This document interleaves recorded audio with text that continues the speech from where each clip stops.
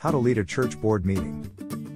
Board meetings do not have to be painful. Lead a church board meeting. Church board meeting. Learning how to lead a church board meeting is a very important skill. The New Testament church of the apostolic days was unlike the hierarchical organizations of today, sometimes governed like secular establishments. In some of those establishments, the role of the Holy Spirit is relegated to the background, and church matters are sometimes decided in courts of law. Church board meeting. But in the days of the apostles, an apostle would go somewhere, preach the gospel, and those who received the Lord organized themselves into a local church. A local church is a visible unit of the body of Christ, and so long as the congregation had a pastor and deacons, the apostle, or today's missionary, would move on to preach elsewhere and plant other churches. 11 steps for an effective church board meeting. Step-by-step guide in leading a church board meeting. The pastor is the head of a local church, assisted by the deacons. He is the one who is supposed to chair church business meetings, assisted by the deacon board.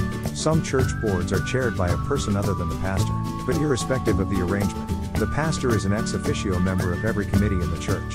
Church meetings should be held when necessary, not just because there is a policy that they should be convened at a certain frequency.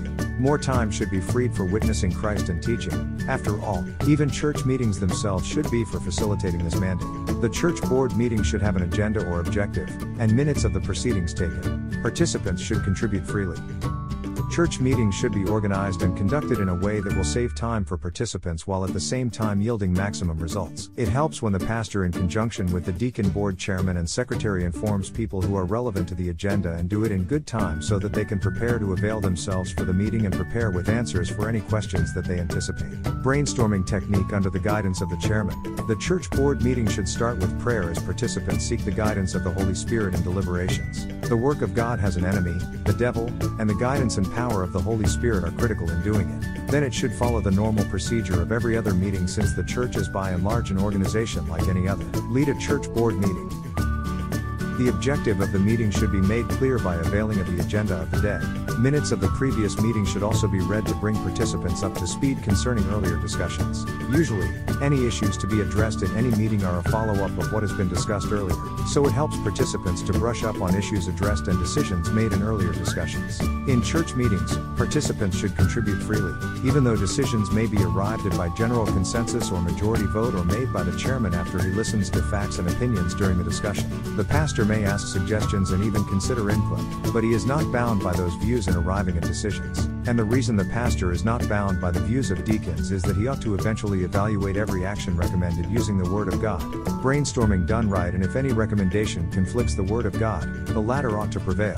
In all matters of the Bible-based church, God's Word should be the sole authority of faith and practice. There should be constant reference to it and all teachings tested with it irrespective of who gives them. Normally, error creeps in when believers become respecters of persons and start to uphold teachings on the basis of the teacher's position in society rather than because they are biblical. Like any other believer, church leaders are fallible, and it should not come as a surprise if they fall into sin, as is possible with any other believer. Actually, those who change churches because of the leadership to be flawed are surprised to discover the same weakness in the leadership of the new congregation. Like any other believer, church leaders are a target of the devil, and those under them ought to keep upholding them before the Lord in prayer.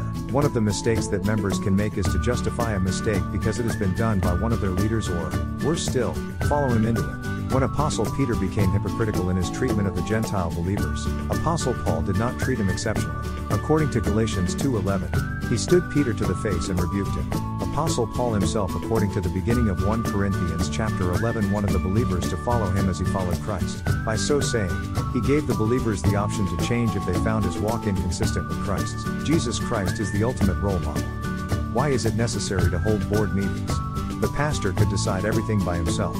But the reason why this would not be advisable is that it would deny him the opportunity of taking advantage of gifts that God has available through other people. According to Ephesians 4:8, when Jesus ascended on high, he gave gifts to men which, according to verse 12, are for the equipping of the saints, for the work of the ministry, for the edifying of the body of Christ.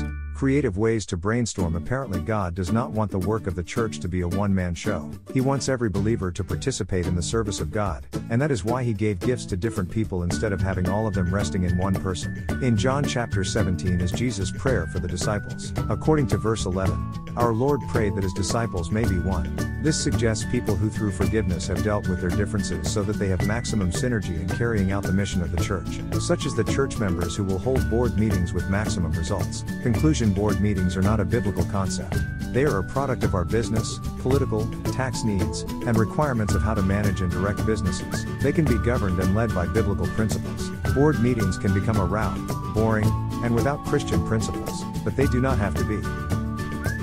Boards, or if wisely chosen, can supply experience and mentorship to help an organization grow. Some churches have boards, most all nonprofits organizations, many of which are large Christian ministries. They are set up with this structure. These suggestions can help your board meetings that are energetic, profitable, and can be designed not only to get wise guidance but also to get help from board members. Purpose of Life Launcher by Gregory Gaines. Purpose of Life Launcher by Gregory Gaines. Father, grandfather, minister, missionary, deacon, elder, author, welcome to our family. View all posts.